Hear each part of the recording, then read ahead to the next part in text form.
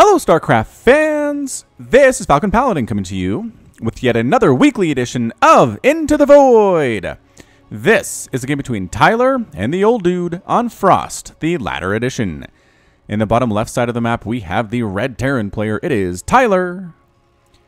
And in the top right side of the map, we have the blue Protoss player. It is the old dude from the old clan. Yes, this is the same old dude who is responsible for the song at the end of this cast, which has been around for several months now. There's a link in the description to his website.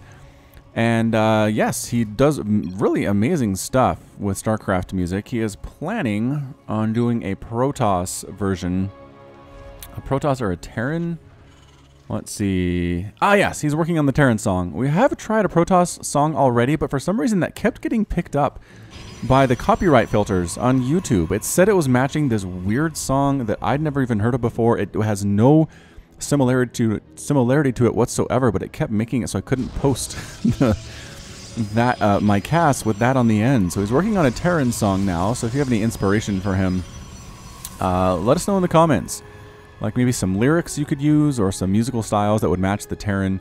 Let us know. I'm sure that the old dude will be around in the comments to read those and let us know what's going on. So here we are. Barracks just about finishing for the Terran player Tyler. We'll see if he goes for the Reaper here. Reapers can be a little bit scary at the lower levels just because it takes quite a bit of micro to make them work correctly and not just get murdered. And yes, if this is your first time here and Into the Void, welcome. The purpose of this weekly cast on Friday nights is to investigate silver and bronze level StarCraft 2 play. I know that it's been done in the past, right? But I'm not sure anybody's doing it consistently right now. So I figured everybody should have a voice. Everybody should be seen being cast in StarCraft 2. Probe kill. Old dude gets a probe kill with one of his probes. Nicely done. Gets an SCV kill rather, but I guess you could say it both ways. Probe kill could mean the probe kills something, and probe kill could mean the probe got murdered. One of the two. Either way, the old dude has two gateways here. He's got a cybernetics core ready to rock. Marine production here for Tyler. Second barracks on the way for Tyler. Okay, so here we go. This is why we do this. Because for some reason, if we take a look at it here, Tyler is going for double gas, which is fine as long as you're going for something that's gas heavy, as long as you're going for something in the factory, something in the starport. But basically, if you're just going straight Marines off of two barracks, there is no reason on Earth you need two refineries fully saturated with 3 workers each. There's not. We're going to watch this Vespene gas number grow quickly for pretty much forever until Tyler decides to go for a factory, which he is now. But this is going to get up to like 500-600. It's not really worth it. If you're going for a 2 racks opening, expand, use your Marines for defense, and then go for the factory. But at this one base play, it's just not making any sense whatsoever. Meanwhile, the old dude is working on these adepts. They are out. One adept is out anyway. He's got 3 gates and a pylon. Interestingly enough, we'll see how that's going to work out for him. On the Protoss side of things, I just recommend learning the 1-gate expand for Protoss. I guarantee there are guides on it out there on Team Liquid, other places. Does try to expand as Tyler, but no, the adepts come in and whoop, pause that at the very least. Try to sonic transfer his way on up into the main base. There are a bunch of Marines here, though. Are there enough Marines to kill them? Yep. That's why he cancels the sonic transfer and backs out. Nicely done by the old dude. So there's the expansion as well. Expanding while he attacks is always a good thing. It's hard to remember, though, right? Because when you're attacking, you kind of want to go ahead and focus on just attacking. But if you can attack and keep your opponent on their back foot while you're getting an expansion back home, it's good. It really increases your chances of getting that expansion up successfully. Really decreases the chances that your opponent is going to be able to stop it from happening. If you're on defense and you're trying to expand, that's an entirely different story. Either way, the old dude is working on these 2 bases, getting a robotics facility as well. Worker count right now is 22 to 23. Both these players keeping pace with each other on that harvester number. Tyler replacing the SCV, building this command center. He's going to be able to finish it as well. So what do we got? There's the starport. Factory has a tech lab. Starport's going to have a reactor, so double pumping medevacs at this point is a pretty good idea. Has the tech lab, not using it to make marauders or get any of these upgrades. If you're going to get a tech lab, you have to get an upgrade of some kind. Usually, the order the pros do this is they get stim first, then they'll get combat shield, and maybe they'll get concussive shell if they're getting a lot of marauders. But haven't seen a whole lot of heavy marauder play in Terran lately, so maybe that's an upgrade you might be able to skip if you're trying to emulate the pros like Bjorn, like other amazing Terran players that are out there. So the old dude is getting stalkers. He's got adepts Throwing a pylon at the front for that photon overcharge ability that the mothership has right here. 50 energy out of the 200 that she can get maximum. Energizes the target pylon's Khadarian crystal, turning it into a powerful long-range weapon for 14 seconds that deals 30 damage. Isn't the Khadarian amulet upgrade for Templar, for High Templar, used to increase the amount of energy they got when they were made? Something like that. They started with when they were warped in. Been a while. Been a while since that's been the case, I think. Twilight Council on the way for the old dude and doing a pretty good job. I mean, he is definitely doing some fairly good stuff here for the Protoss side of things. Terran player, on the other hand, is moving out. He's got Marines, he's got tanks. He knows how to do this. You go Marine tank. The Marines are good for stuff up close. They're good for things like Stalkers. Not as good for things like Adepts, but the tank is here for splash damage as well. So does he have any of those upgrades? Is he working on Stim? No, not working on Stim. He does have 2 engineering bays coming out, though. That's a good deal. I do enjoy a good 2 engineering bay opening from Terran. It tells me they're serious about upgrades, and they're serious about making sure they have that +3/+3 at a certain time, because that, more than any other upgrade, a +3/+3 on Marines increases their effectiveness so much. So much. There it is, working on +1/+1. Gorgeous. Nice job there. Tyler getting Liberators too, making some medevacs. A Stargate on the way from the old dude. So he's got Robotics Facility, Stargate, and Twilight Council off of 2 base, which seems a little bit ambitious, but you know what? It could work out for him, no problem.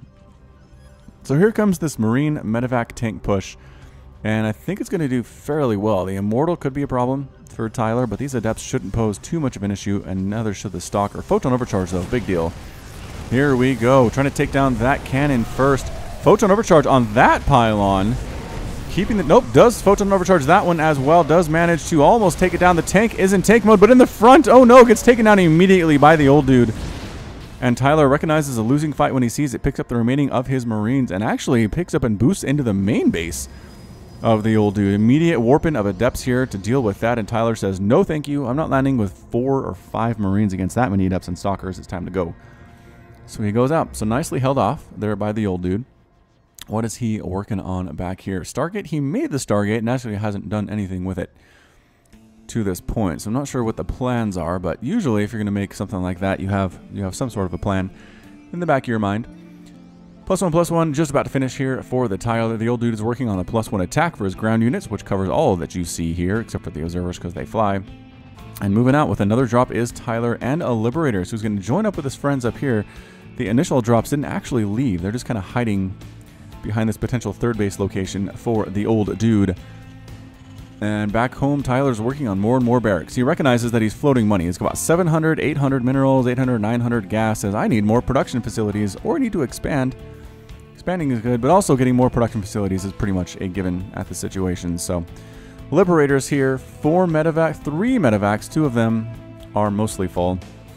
And this could be a pretty devastating drop here. The old dude has left a few Stalkers here to defend the main base. He is supply block, though. Working on some Phoenix, making 2 pylons to rectify that supply block. And Tyler, let's do this thing, man. Let's go. Not doing it, waiting for his additional friends of medevacs to come on in. Can't necessarily blame him for that. The old dude is sending 4 Adepts out to see what damage they can do. They have Resonating Glaives, they have +1 attack. Very dangerous against small groups of SCVs, small groups of Marines. We'll see what they can do. This front door is wide open for Tyler. Absolutely wide open. And here he goes. He's going to set up that Liberator Defender mode circle. There it is. Basically beg the Stalkers to come on in and then set everybody down on the inside. Going to bait the Stalkers to come into that circle and die. Go for it, Tyler. Do your thing. And yeah. No, move back. There we go. Moving back. The Stalkers, though, staying out of range of that circle. Except for that one that died. And this one that's going to die. And that one that's going to die. Phoenix tries to deal with it. Marines take care of it. Here comes the rest of the army. Liberator doing some shots here, taking out some things, but a lot of it is actually staying out of range. Man, Liberator on Immortal, pretty good work. Stalker on the low ground, just enough HP to take down that Liberator, and Tyler decides to back out. Ah, he had more Marines. Why didn't he bring those ones? That's the other thing. You really want to attack with everything that you got. I can definitely suggest you doing that one. A forward pylon here by the old dude, which isn't super forward. It's still pretty far away from the Terran base, so maybe this is going to be some hidden tech. or some such. It does seem like that is a very real possibility. Working on +2/+2 now is Tyler. Now that the excitement is over, he can return to working on his upgrades and making more and more barracks. Just going for this bio play. Going for a lot of Liberators and a lot of Medivacs.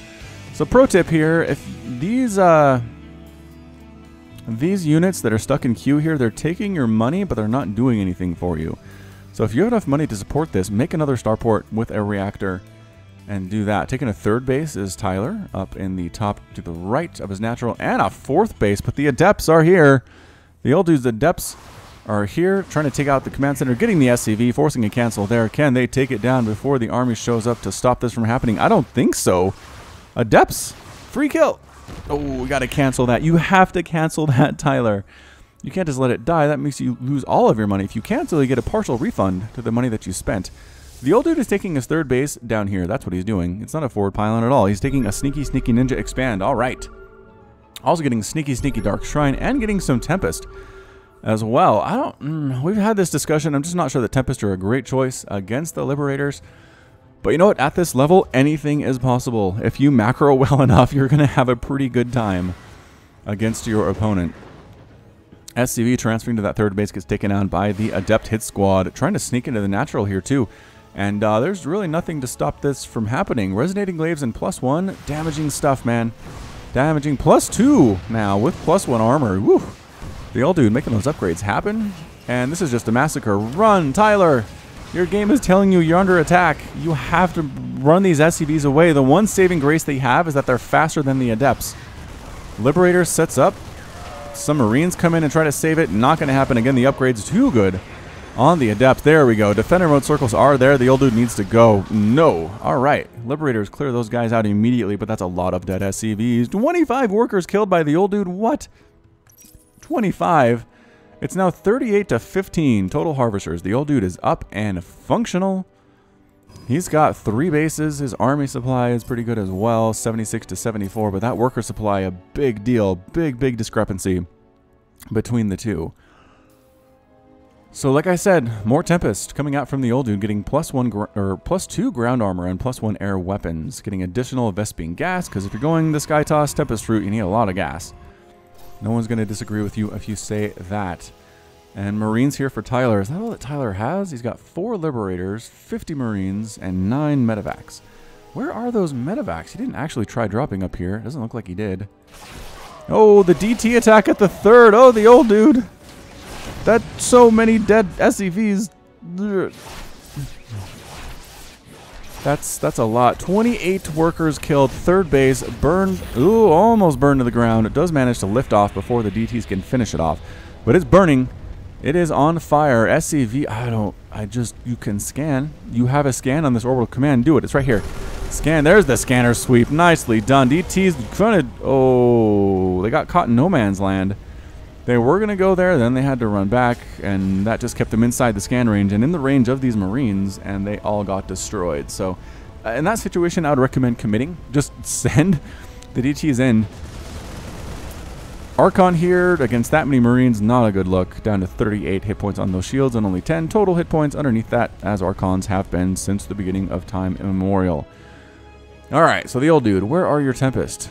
They're hanging out here. So the bulk of the army here for the old dude is here. He's got Adepts, he's got Stalkers, he has Immortals, and Tempest in the sky. +1 attack just about to complete. DTs, once again, they really want to finish off that command center. Can they get it? I think they can. Bam, they get the command center. The scan hasn't even worn off yet, but they did manage to survive somehow. Another round of DTs really making it work here for the old dude. It's 2 bases right now for Tyler. It's 25-43 harvesters, but the army supply a little bit bigger for Tyler, 88-76. He needs to make something happen and make it happen now, or he's just going to take a slow fall into a defeat. Sneaky third base by the old dude is still being sneaky. Tyler's not flying over it. Taking a 4th base here, just down into the left of his natural, as is tradition. And Templar Archives on the way from the old dude as well. So he just wants all the tech. He wants all the tech that Protoss has, and I can't necessarily blame him. There's a lot of good things you can do if you have all the tech of Protoss. Production hab looking great for the old dude. A lot of upgrades coming in, expansions on the way, cannons as well, and pretty much just Marines for Tyler. And you know what? I can't blame him. At this level, just Marines can be pretty good. Can be a pretty excellent situation, in my experience. Liberators leading the way. He might try to attack into this natural base just as the old dude is leaving to protect his 4th. Oh, this could be bad. This could be bad for the old dude. Liberator going to set up at this section. Tempest from distance, though. Getting shots off on those Liberators. Just unloading everything here in the natural base. Liberator walks into her doom for some reason. But a lot of Marines here. Phoenix dying immediately. DT is getting mixed in as well. Does he have a scan? Do you know there are DTs here? I don't know. The DT is doing a lot of work. Adepts as well. Stalkers. Phoenix are trying to clear him out, but I think the DTs are the MVPs of that match. Woo! 5 kills on that one. 7 kills on that one. Yeah, DT is super, super cost efficient in that battle. That's the thing. Using DTs at the lower levels can be very good just because your opponent sometimes doesn't see them. Doesn't see them, doesn't hear the noise that they make when they're attacking in the midst of battle, and they can really rack up the kills while everybody else maybe wouldn't have done as well, and maybe aren't doing as well. So Tyler gets out of there. He killed some probes, 13 of them to be exact. It is now 24 to 35 harvesters, so he did take that discrepancy and bring it down just a little bit. But Liberators here for Tyler, Marines here for Tyler. That +2/+2 has completed. He's working on +3. He's making more Marines. He's making more medevacs. I would probably recommend making a Raven in this situation. If your opponent has been shown to have that many DTs, 3 of them up here, 3 of them came down here, like 2 or 3 back here, just bring a Raven. It'll totally be worth the money that you pay for it. You can throw down PDDs, which is also excellent. I mean, it's a great spellcasting flying unit that can have a lot of utility in these situations especially. And the permanent detection is fantastic. Really, really useful. So here he comes, Marines pushing out here for Tyler. Does he still not? He does have stim. He finally got stim at some point. Doesn't have combat shield, which it does just add 10% or 10 points to the Marines hit point total, which is a lot. That's a lot of percent for Marines. Liberator setting up shop at this 4th. A lot of dead probes. Now run. Get out of there. Go. I guess killing a stalker is fine, but just got murdered. Marines coming up along this right side. He's got more Liberators trying to set up shop at this natural. He's going to be able to take down all the probes that are here as well. Ah! Oh no. Here we go. More dead probes. Dead probe count. Getting up there too. Closer to that 30 range. And pushing for it here. Stimming forward with the medevacs. Goes for the 3rd base. He was hoping that the old dude, I think, would respond a little bit sooner there. Great storm on top of those Marines, chasing everybody back. Again, DT leading the charge. Some medevacs coming in and getting murdered, trying to do this. But again, the DT's on the front line, just murdering everything. The storm, yeah, helping as well there. But that DT's got 11 kills.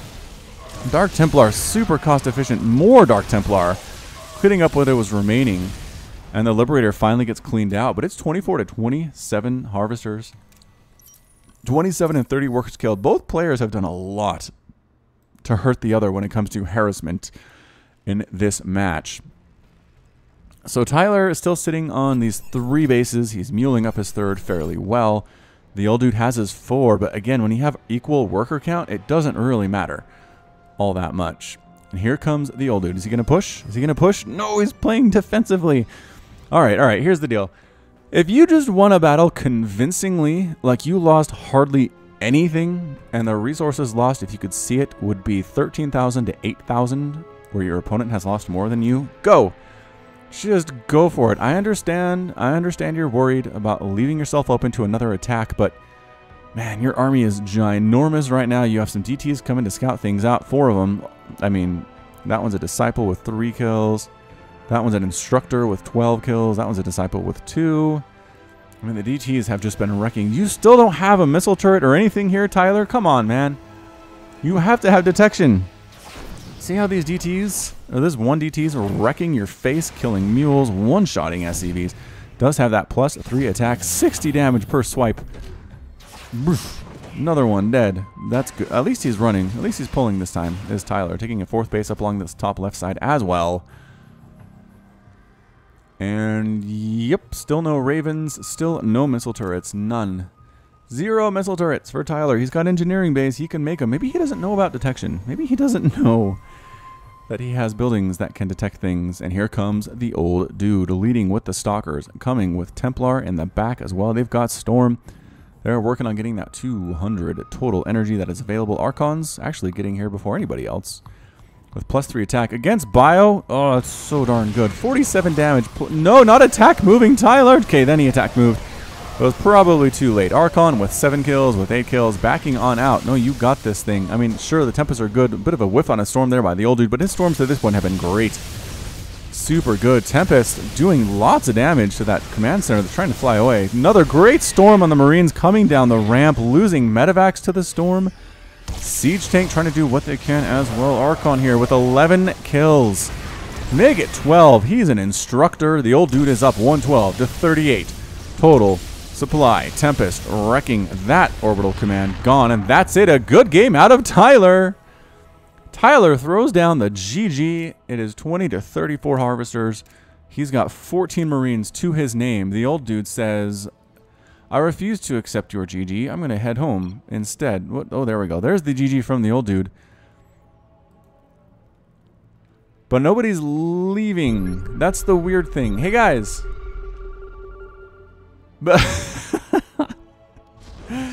The old dude, are you showing mercy? There we go. There it is. Tyler's defeated. The old dude is victorious.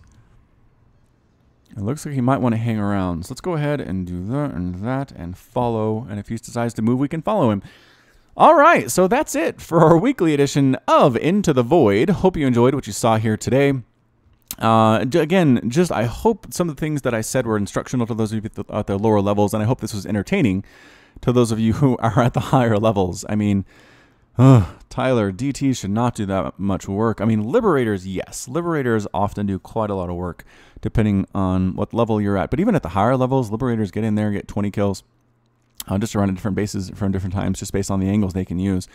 But DTs, get missile turrets, get planetary fortress if necessary. If your opponent is going for a lot of them, invest in a Raven. And I really think Tyler would have been in a better spot, although he was really sticking with Marines for a long time here. And it's just, Marines are really good, but if your opponent has Storm, like the old dude did, if your opponent has Archons, like the old dude did, it's just not going to work out. It's not going to work out in the end. So let that be a lesson to you, Terran players. All right, so that's it for me. This has been Falcon Paladin coming to you with yet another weekly edition of Into the Void. Go ahead and hit that like button, hit the subscribe if you like what you saw and what you heard today. You can also catch me on Twitter, Facebook, and Patreon, all at /Falcon Paladin. And until next time, as always, thank you so much for watching, and you take care of yourself. Patrons! Nicholas Cheek, Sean Govin, Nick Riley, Josh Cornelius, Jin, Robert Farmer, KN, Matt Meermans, Hakon Marcus, Christopher, Alex Coffey, Ben Raboyne, 19 Day, Kith Carlo, Alexander Canaras, Complex, Ian Westbrook, Michael McIntosh, Sam Estagoy, Bo Brissett, Kale Anderson, Trevor Smith, Menhadin, GMP, Sik Kupada, Pedro Batsaris, Michael Wellen, Plaid, Henry Cooper, Clayton Knight, Jan Kodera, Kevin Chang, Rajiv Bhatt, link at the top right. Thank you. Bye. Broken and ashamed by what you have done. There is no redemption, and so you must run. And it's taken your heart and broken your soul. You cannot go back until you're made whole.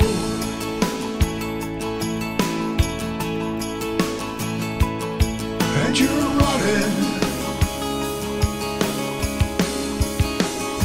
into the void.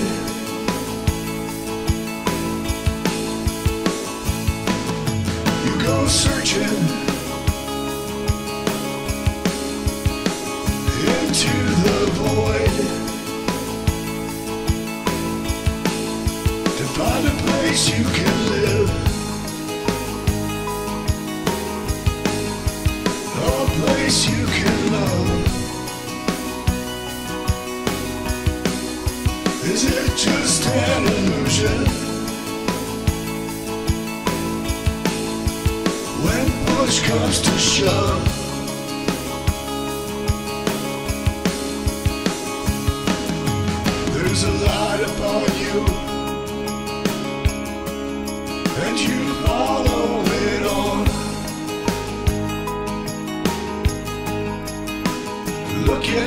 no reason and no way to atone.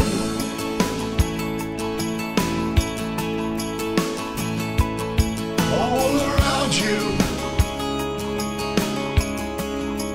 the planets and stars. You're lost in a maelstrom of a great new unknown.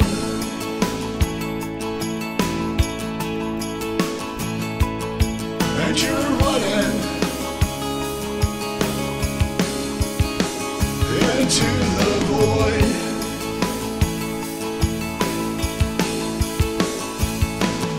You go searching into the void to find a place you can live, a place you can love.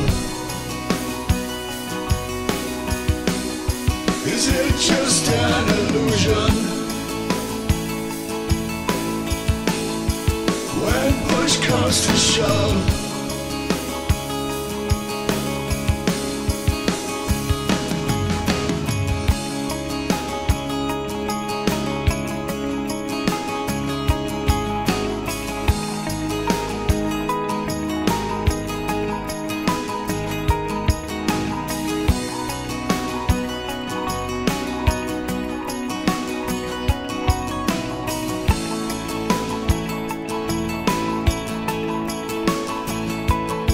and you're running into the void.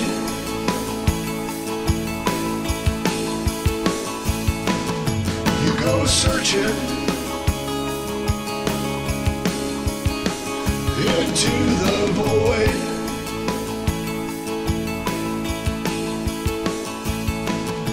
And you're running into the void.